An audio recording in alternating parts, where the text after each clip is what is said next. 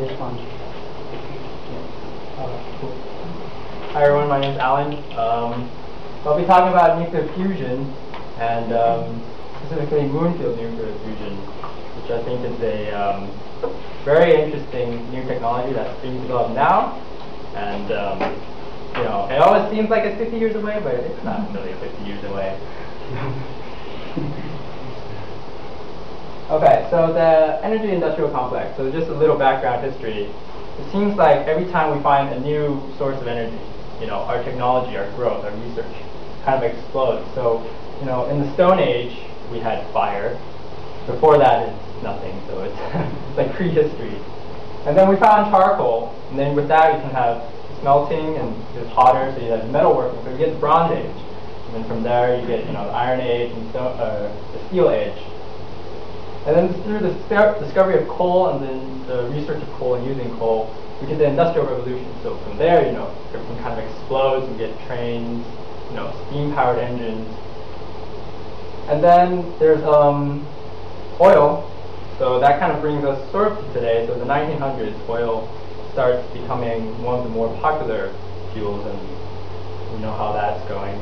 And then there's nuclear fission. So around the 1950s, you know, Einstein and all those guys, they started doing this research on nuclear fission, and you know, we have this power station now and generates a lot of power, and it's really good.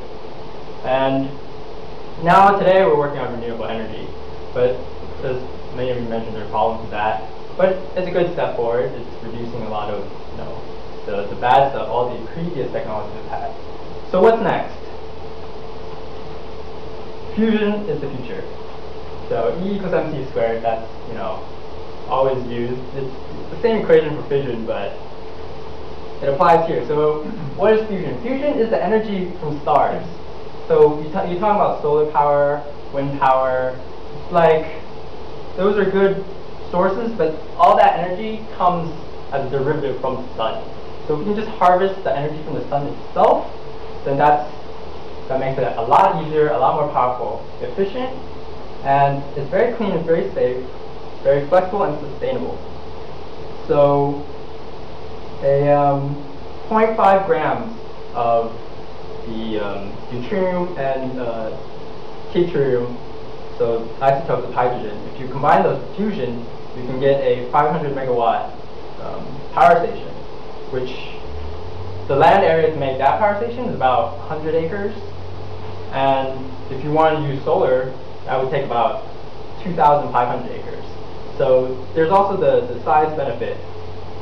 And basically, if you crunch the numbers, you're not going to run out of the fusion fuel. It's not totally renewable, but we're not going to run out. So just a kind of refresher, what is heavy water, what is tritium, and what is helium-3. So deuterium is heavy hydrogen, and its component in heavy water. So it's one proton when you're losing a lot of that really, really fast. And it's also radioactive, so it's not that great. Helium-3, it's very stable. It's helium, so it's a rare earth metal, or it's a really good, it's really good. It's a noble gas, so it's really stable. And but it's very, very rare on Earth. So here's a very complicated chart. So if you look at the energies, if you combine deuterium and tritium, you can get about I think it's like you can get like 17 mega electron volts. Yeah, so that's pretty good. So people are working on that now. Future technology, if we can combine deuterium and helium-3, can increase that up by a little bit more.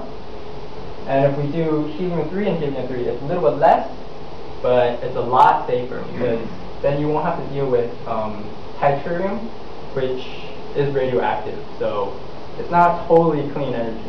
And the problem with deuterium and helium-3 is when it combines, you also get an extra proton when they fuse, so a proton is ejected.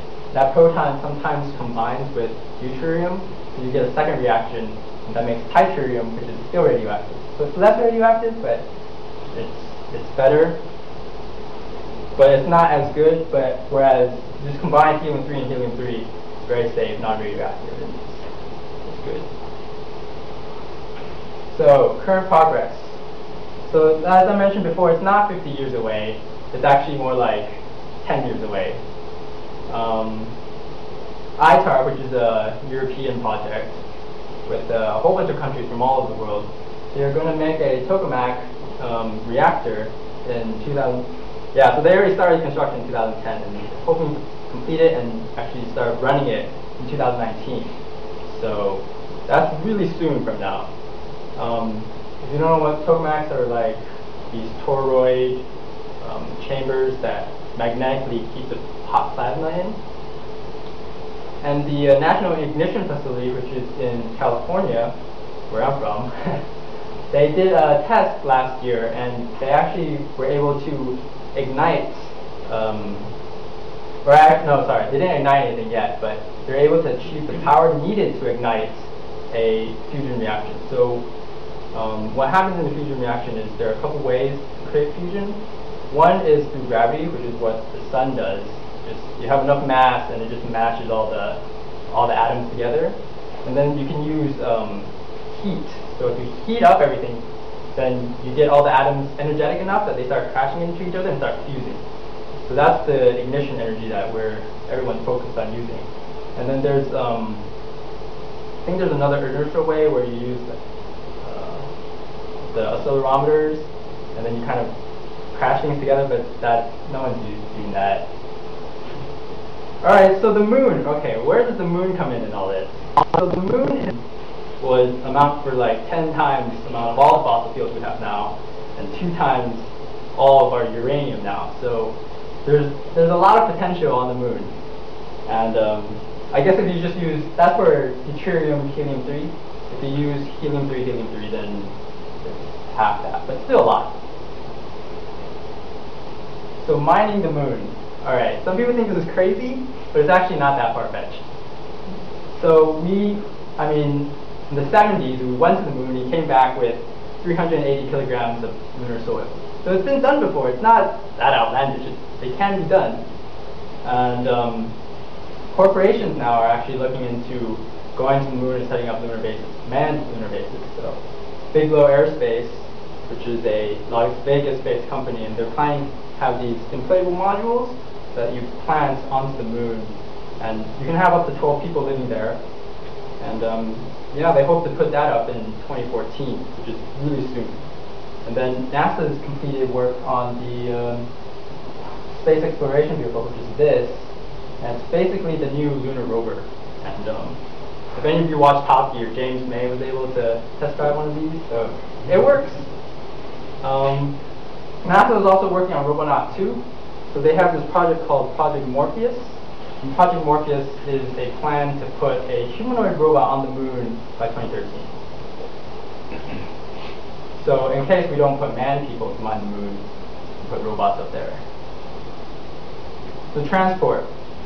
Like I mentioned, Project Morpheus, that's to put a lunar lander on the moon and a humanoid robot from the lunar lander. So Armadillo Aerospace is already been contracted to work on this lunar lander, and it's really, really cool. If you guys seen the rocket lander, it's like a rocket that kind of shoots downwards and just floats down. It's really cool.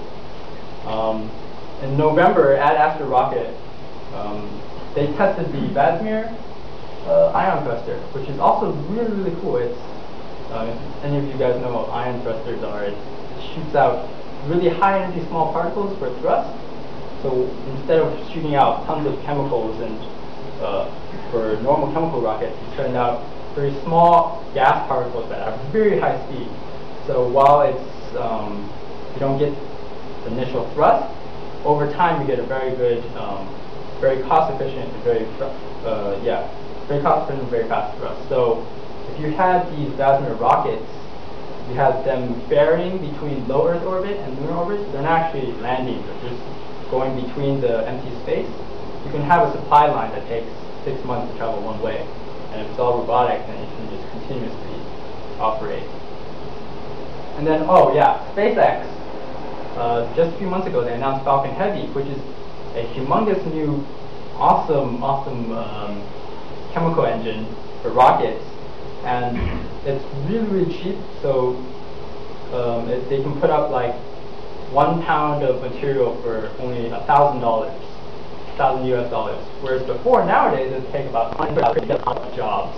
Not only did it create a lot of jobs, it had actually a really positive economic input. So it sounds like it's bad, spending all this money is wasteful. But actually, every state in the US had an increase in boosting the economy because of the Apollo project.